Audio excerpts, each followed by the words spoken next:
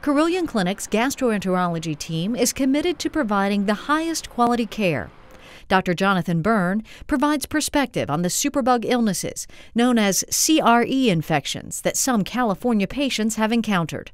It's specific to duodenoscopes, which are the scopes that are used to perform ERCP, looking for things like common bile duct stones, possibly bile duct tumors, pancreatic tumors. This does not affect the scopes that people might ordinarily encounter, such as colonoscopy, upper endoscopy, bronchoscopy. Why only the duodenoscopes?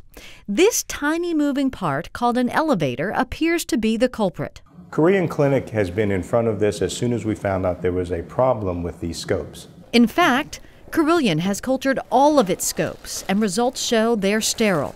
Measures have been taken to look at Carilion duodenoscope patients over the last 4 years for any unexpected infections and found none. Close monitoring efforts are ongoing. When patients come, they can be assured that they're getting the very best possible physician, the very best possible equipment, and that all of our scope disinfection is done to the over and above what would be considered a national standard. Each channel or opening in the scope is first manually cleaned. Then it's placed in a machine where a peracetic acid solution is used to kill germs, bacteria, or CREs. So there'll be a cycle where it runs through it, and it's all timed and exposes all of the parts of the scope inside and out. The scope is then rinsed and goes through an alcohol and air cycle.